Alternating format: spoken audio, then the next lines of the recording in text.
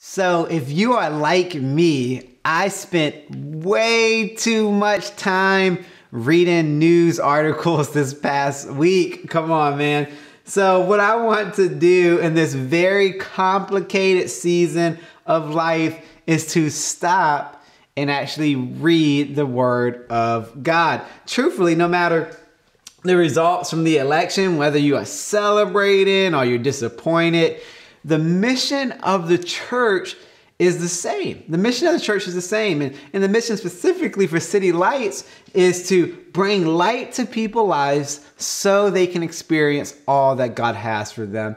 And that's our mission. And what I want to do is just take a moment and read from a passage of scripture that will be our primary focus today in Psalm 46. I'm going to read verses 1 through 10. So come on. Let's go. If you have a Bible app, go ahead. If you have a real Bible in front of you, you can read it with me. Psalm 46, it says this: God is our refuge and strength, always ready to help in times of trouble. I want you to keep that in your head. Always ready to help in times of trouble. So we will not fear when earthquakes come and mountains tremble into the sea. Let the oceans roar and foam. Let the mountains tremble at the water surge. A river brings joy to the city of our God, in the sacred home of the Most High. God dwells in that city, and it cannot be destroyed. From the very break of day, God will protect it. This is awesome. Come on, check out this one. The nations are in chaos, and their kingdoms crumble. Come on, that's relatable, isn't it? But God's voice thunders and the earth melts. The Lord of heaven's army is here among us. The God of Israel is our fortress. Come and see the glorious works of the Lord. See how he brings destruction upon the earth. He causes wars to end throughout the earth. He breaks the bow and snaps the spear. He burns the shield with fire. And I want you to lean into this. Be still. Be still and know that I am God. Be still and know that I am God. I will be honored by every nation. I will be honored throughout the world. So the title of my message today in part 3 of our In God We Trust series, Always Ready to Help. Hey, pray with me wherever you are. Come, Holy Spirit. Come, Holy Spirit. We invite you in this time. We say, do what only you can do. We trust you in times of trouble, in times of uncertainty. God, I pray right now for peace to those who are dealing with mental health struggles. Peace to those who are dealing with emotional and spiritual struggles. Peace to those who are barely hanging on. We know that you always are ready to come in times of trouble. We need your help. We want more of you. In Jesus' name, amen.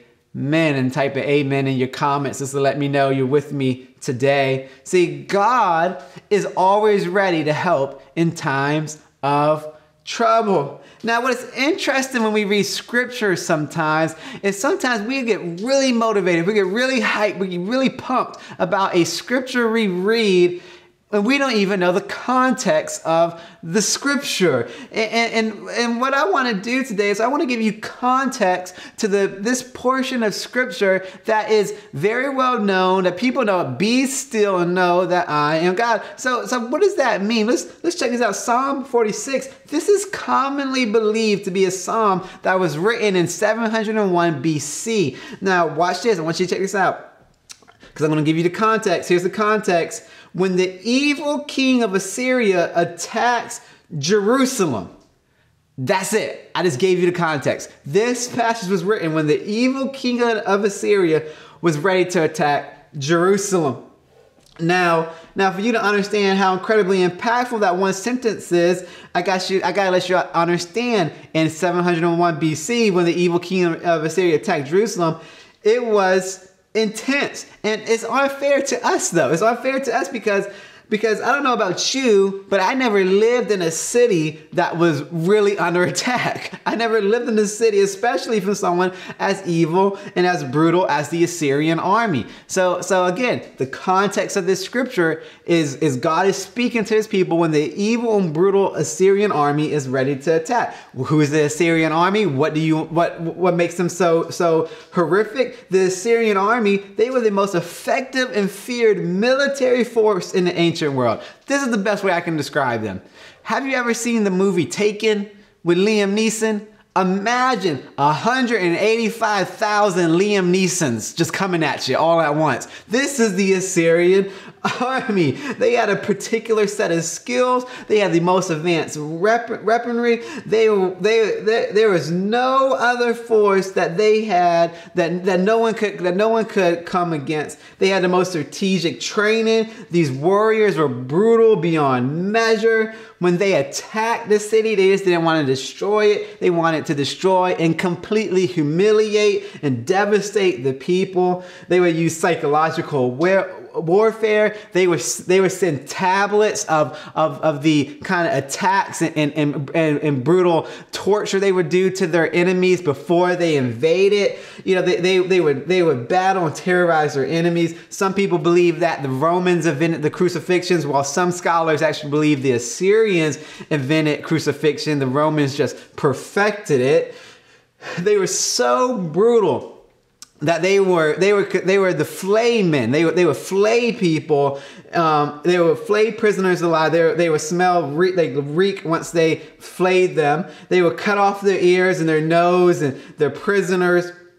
The Assyrian warriors, imagine this, if they captured someone, they would cut off their nose, cut off their ear, and they would wear it around their neck in a necklace. And what they would do to women and children, well, it's unspeakable. It's unspeakable. They were horrible. They were brutal. So in this context, to God's people, God says, be still. Be still. These people are about to come and attack Jerusalem. And God says, I'm always ready to help in times of trouble. So if you can imagine in a time of national turmoil where they felt utter hopelessness, the Spirit of God comes and brings them hope. And check this out. 2,700 years later, the same God that spoke to Israel speaks the same hope to us today, to be still and know that He is God. Psalm 46:1 says, God is our refuge and our strength, always ready to help in times of trouble. And I love that phrase, He's always ready. The moment you're in trouble, God is ready to help you. The situation never catches God off guard. Did you know the thing that you're dealing with hasn't caught God off guard? God's not sitting back saying, oh, I didn't see that one coming. I didn't think that was going to happen to you. God is always ready. It kind of makes me think of this. My daughter, Kingsley, her favorite new phrase is, let me do it. That's her favorite new phrase, let me do it. She is Miss Independent. Miss Independent, that's why I love her. Okay, maybe one day they'll let me on the worship team. So, see, two things that she wants me to let her do is this. One, she wants me to always let her put her clothes on, which is awesome. However, she has a hard time figuring out which hole her arm and her feet and her head goes into. The second one, which is way more dangerous, is she loves to climb up the ladders at the park, you know, on the park by herself. And if I come up behind her to try to like help her, she's like, Daddy, no, let me do it. So she wants to do this all by herself. Now the problem I face as a parent is, what's the line of letting my kid grow and learn, and how do I protect her from troubles she's unaware of? Where's the line? Where's the line? See, often, check this out, often people struggle with the concept of God because the problem of evil. They will say if God is God, and if this God you talk about is a God of love, then why do bad things happen to good people? Why do bad things happen in our world? Why is there a very clear evil presence in our world? Now, I could devote an entire sermon series to that, maybe a year-long sermon series, honestly, with community group curriculum to go along with it. But for the sake of time today, this is what the illustration I want you to get. Kingsley would not probably develop properly if I constantly put her clothes on and never gave her the opportunity to learn how to put her clothes on by herself. Kingsley would only stay on the baby equipment at the park if I didn't allow her to experiment and learn how to climb on the big kid obstacles.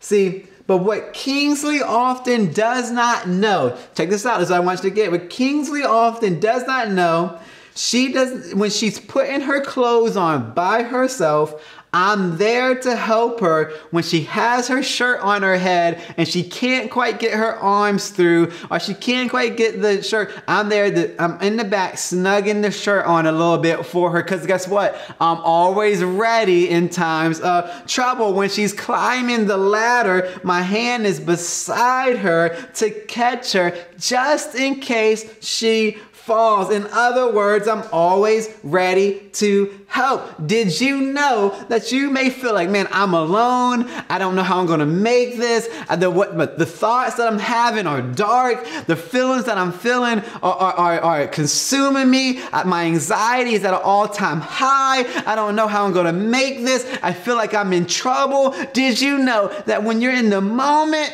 of your biggest trouble, God is ready to help? God is a loving Father who is ready to intervene. Did you know that Jesus, Emmanuel, which means God with us, is God saying that He is not a God who is in heaven, out there somewhere, but God is involved. He's involved in your life. He's ready to jump into the field with you. God is always ready to help in times of trouble. Another verse says it like this: He is our ever-present help in times of trouble. I want to talk to you about this phrase because it's much richer than what we get in the English. So check this out. The phrase comes from two Hebrew words. The first one, nimsam, and the second one, mayad. Nimsam means to discover, encounter, experience, ever present. The best illustration I can use is like this. This is like Disney World. This is like Disney World. See, if you have never been to Disney World, you may see the commercials. You may wonder why people spend all their money on going on an expensive vacation like that. You may wonder why people walk around a park wearing Mickey Mouse ears on their head. And I could tell you about it. The commercials can show you something. But until you get to the park and until you experience Disney World, it isn't quite the same. See, it's not quite the same. This is nimsam. You have to experience God.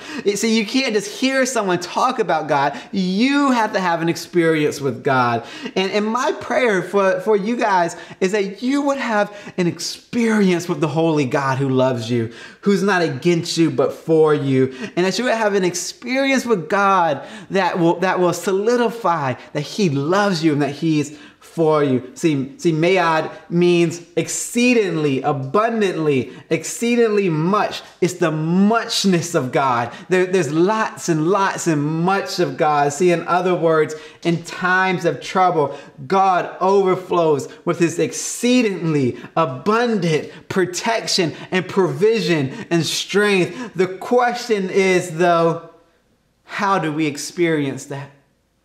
How do we experience God like that today in our own context as we face our own enemies? You might say, well, I don't live in Jerusalem and I'm not under attack by the Assyrians. But you may feel like you're under attack by other things. Maybe it's your mental health. Maybe it's your physical weight and in your physical health. Maybe it's working from home. Maybe it's trying to homeschool your kids. Maybe you got crazy family and Thanksgiving is right around the corner and you know you got to deal with them. Just type yep if you got some crazy family that you're about to see on Thanksgiving. Just leave me a little yep. And if you're thinking, well, I don't actually have crazy family, I want you to know you're the crazy family member that everyone else is saying yep to right now. I'm just kidding. You're not crazy. We love you anyways. So what does this mean though? What does this mean for us today?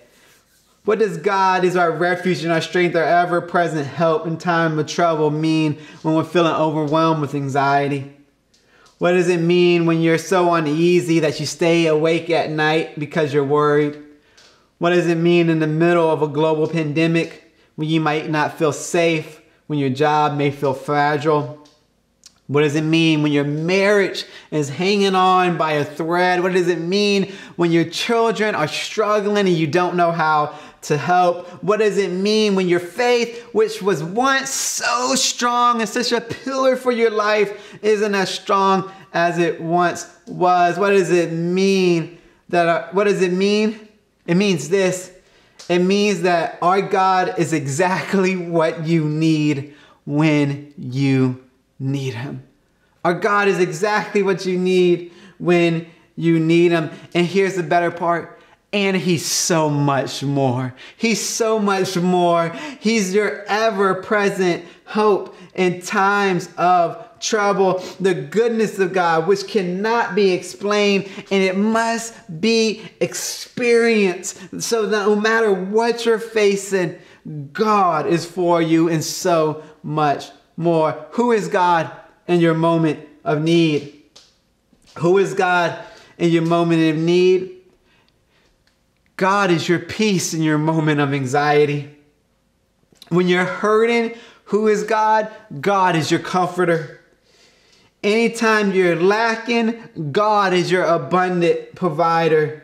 If you sinned against God, the good news is that God is your righteousness. He is your salvation. He is your strength. And whenever you're weak and you feel like you don't have the power to go on, Jesus went to the cross for you. Jesus rose again from the grave for you. And the Bible declares the same Spirit that raised Christ from the dead lives in you. So when you feel like you can't go on anymore, you have access to the power of God in your life. He is your light when your world feels dark. Who is God? Whenever you're in times of trouble, he's your shield. He's your righteousness. He's your fortress. He's your rock. He's your defender. Our God is exactly what you need him to be in the moment that you need him. And our God is so much more, friends. He's so much more. Who is God?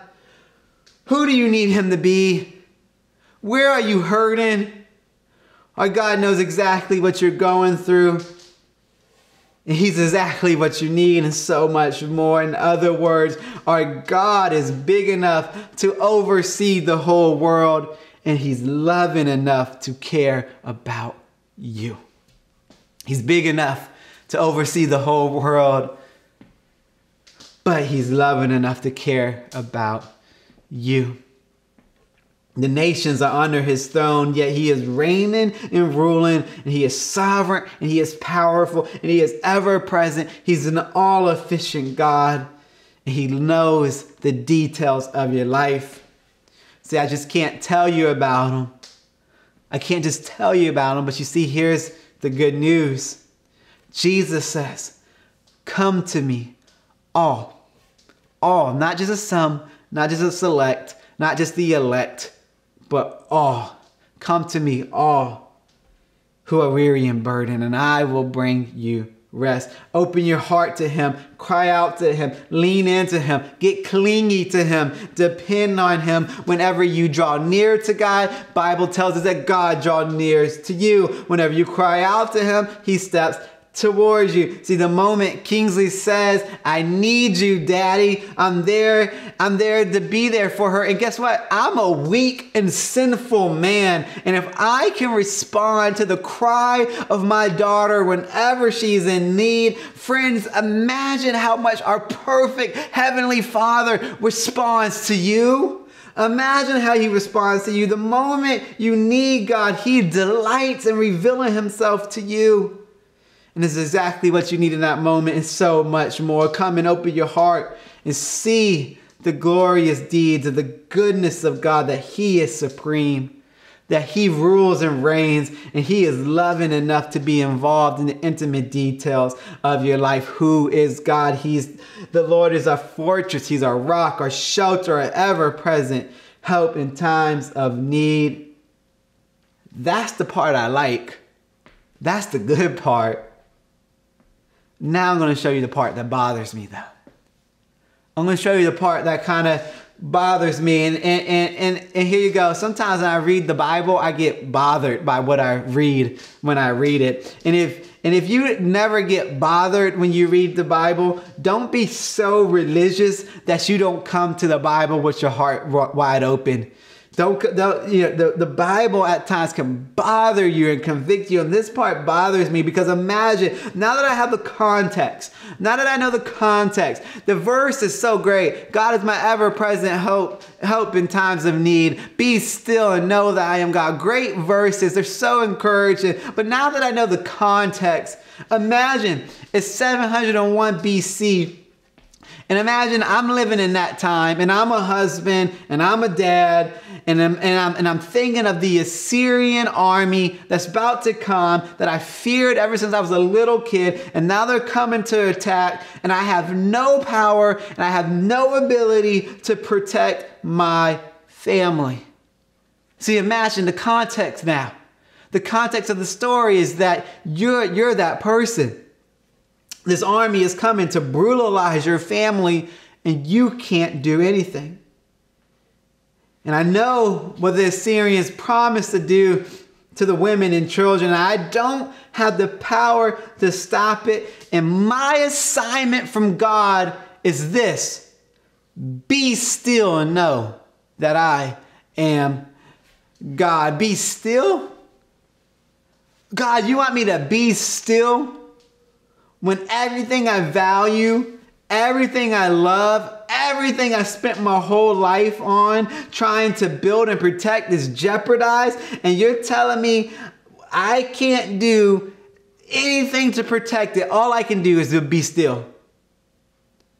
Be still. Do you know how hard it is? You know how hard it is for me, like personally, Jacob? Do you know how hard it is for me to be still? Let me put it this way. It took a world pandemic crisis and all of my plans to change in order for God to teach me how to be still. That's how reluctant I was to be still. I used to pride myself on how busy I was. I used to say, oh man, I used to work 60 hours a week. You know, if someone walks up to you and they say, how you doing? Oh, I'm busy. Like, that's like a good thing. That's not a good thing. If your first response to someone when they ask you how you doing is, oh, I'm busy. That's not, but that was my first response. Oh, I'm busy. You know, I'm busy. I'm a busy person. I'm a busy bee. And I used to pride myself on that I could raise a family, have a good marriage, go back to school, all while starting a church from ground zero. Be still? No, you got work, right?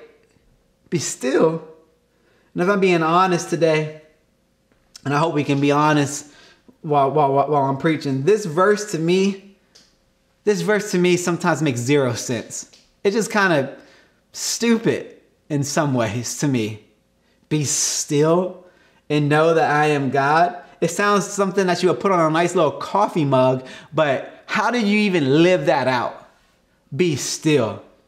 Be still. God, you want me to be still when I got all this pressure, when I got all these things, I got all this fear, all this anxiety, all this worry, all this, that, bills and all this. You want me to be still and know that you are God? And the reason why I didn't like to be still is because when I'm still, I can't be in control. Come on. I'm going to let that one hit for someone. I'm going to let that one hit for you today. The reason why we have a hard time at being still and allowing God to work is because we can't be in control when we're being still. When I'm still, I can't voice my opinion. I can't fix anything. I can't fix the problems. I can't fix what's going on. I can't work myself to death trying to prove to someone that I'm something. When I'm being still, I can't do these things. Here you go. There are some battles in your life that only God can win. There are some battles in your life that only God can win. And there are some times and some seasons where your only assignment is to be still and know that He is God. Be still and know that He is who He says He is. See, here you go. You can't undo your loved one passing away. You can't undo that affair. You can't undo that layoff. You can't undo that childhood hurt that is now playing out in your present world. But God is often more concerned about the battle within than the battle around you. I'm going to say that one more time. God is often more concerned about the battle within you than the battle around you. See, notice that the text doesn't say, be worried and know that I'm God. It doesn't say be freaked out, be high strung, be over anxious and know that I am God. It doesn't say be an idiot on social media and know that I'm God. It says to be still. It says to be still. And even that Hebrew word for be still means to be quiet. It means to relax. This word means to give yourself a break. Funny, man, God is actually telling you, you need to chill out. You need to relax. He's telling you that this problem that you're going through, man, it's above your pay grade. You don't got the IQ to handle it. There are some battles that are battles for the Lord to fight. And your only assignment in the battle is to be still. It's to be still and give yourself a break, because our God is big enough to oversee the whole world, and He's loving enough to care about the intimate details in your life. And be still and know that He is a God that is for you and not against you, that He's with you and won't attack you. You got to know Him. You got to know Him. And this is what I want you to do. This is what I want you to do. The story goes like this. The Assyrians are coming to attack. And if you want to read the whole story, I encourage you to read. You can write this down. 2 Chronicles 32 or 2 Kings 19. It's the same story, but two different versions of the story. And here's what happens. Here's what happens. The Assyrians planned their attack. The king of Jerusalem prayed one prayer. And what do you think our God did? The God who is always ready to help. You ready for this? You ready for the climax of the story? When the king prayed, our God sent one angel. He sent one angel. One angel. And this one angel dismantled 158,000 Assyrian warriors and protected the people of God. One angel. It didn't take a legion of angels. It didn't even take God's favorite 10 angels. It just took one angel. It took one angel. And when I read the story, it's crazy to me that one angel dismantled this Assyrian army. And the reason why it's crazy to me, here you go, friends. I want you to get this. I want you to lean into this. The reason why it's crazy, because oftentimes we try to overcome spiritual battles with our logical perspectives. We try to overcome spiritual hurt, spiritual warfare with logical approaches. See, and I'm not saying that you can't be logical. I actually do believe faith is actually logical in a lot of degrees. But here you go. The battle that you're facing right now, it may not be a logical thing. It may not just be, oh, this happened and this happened and this happened and this is why I feel this way. Yes, there is things to that. But did you know that there is an enemy who is out to steal, kill, and destroy? Did Did you know that there's an enemy who does not want you to succeed, that does not want you to experience all that God has for you? And God is more concerned with the spiritual battles within than the things happening around you. The truth is this, that until we change our hearts, the things around us won't change. The things around us aren't going to change. We can't change our external things and think the internal is going to change. It starts internal. It starts in our hearts. And out of the overflow of the heart, the mouth speaks. And I love this, that it says just one angel, that God said an angel. And some of you, this is what you need. You need just one angel. You need just one song, one answered prayer, just one sermon, one word, just one moment in the presence of God. And when he says, be still, church, he's talking to you. He's saying, be still, mom. Be still, dad. Be still, my child. And know in a way that can't be described, but only experienced, that our God is always ready to help. So my question for you is this: what do you need? And what do you need God to be? Who do you need God to be in this moment? Because our God is exactly who you need, and so much more. And he's always ready to help in times of trouble. Pray with me. God, we thank you. We thank you that you're always ready to help. That you're always ready to help. And I even feel this right now. There's some people, you are fighting a fight that is not yours to fight. You're fighting a fight that's not yours to fight. Yep, and I even see, the tools you're using to fight is over drinking. The tools you're using to fight is heavy worry and anxiety, crushing anxiety. The tools you're using is anger and lashing out on people. Yep, and isolation. There's some of you who are isolated because there's a battle that you're trying to fight by yourself. And I just feel the Holy Spirit right now saying, be still and know that he is God. And God is also, just in this moment, has reminded me of a scripture where Jesus had thousands of people following him, and he preached a message, and literally the Bible says thousands left him and only 12 remained. The 12 disciples left. And Jesus looked at Peter and said, aren't you going to leave? And Peter says, where will we go? We know that you have the words of life. And that word know that Peter said wasn't just like, oh, I know this and I know that. It was a deep, I know you are the Holy One of God. And I feel like God is trying to speak that to some people right now. It's time for you to know that he is the Holy One. Not just know about him in your head, but know God in your heart. Because when you know God, that's your first step at finding freedom. So come, Holy Spirit. Come, Holy Spirit.